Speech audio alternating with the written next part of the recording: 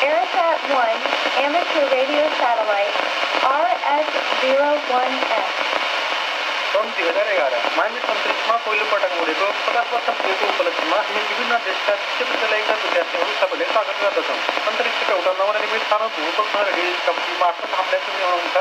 त्यो भूउपग्रहलाई अन्तर्राष्ट्रिय अन्तरिक्ष केन्द्रबाट उडाइयो। हामी समस्त पृथ्वीवासीहरूप्रति शुभ र सफलताको शुभकामना व्यक्त गर्दछौँ। Passport, Nepal.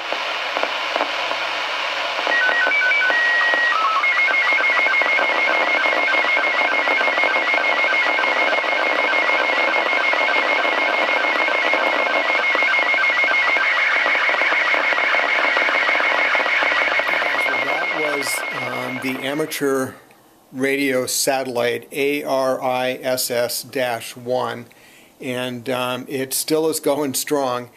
It's kind of fun to periodically get on the computer, do a quick prediction pass, and see if you can pick it up. I was hoping that I could get a good enough audio to decode that slow scan TV, but there was too much static and I wasn't able to decode it. But I'm going to keep trying.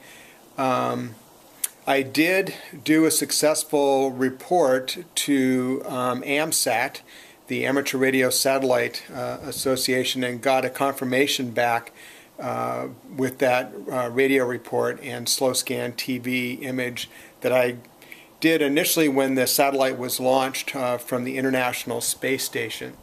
So it's still going strong, and I just wanted to post this video for any hams out there to keep trying to pick it up and listen.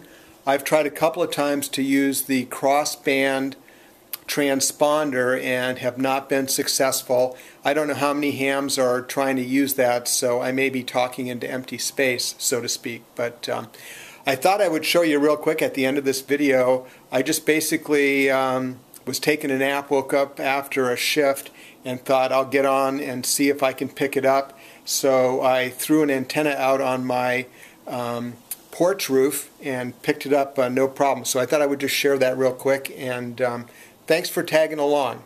73 to all of you. Okay, here is the antenna.